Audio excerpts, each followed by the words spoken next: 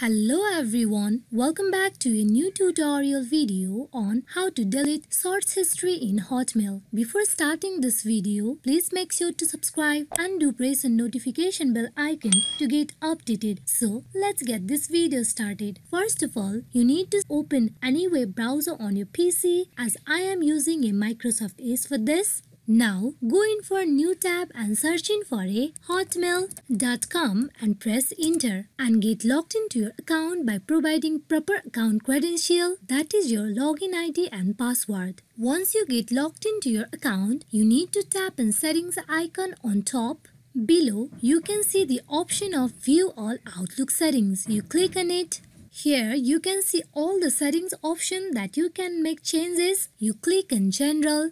Inside General, you can see the option of Privacy and Data. You click on it. Here, a little down under Search History, you can see the option of Delete History. As we are going to delete the search history, you click on Delete History. You click on Continue.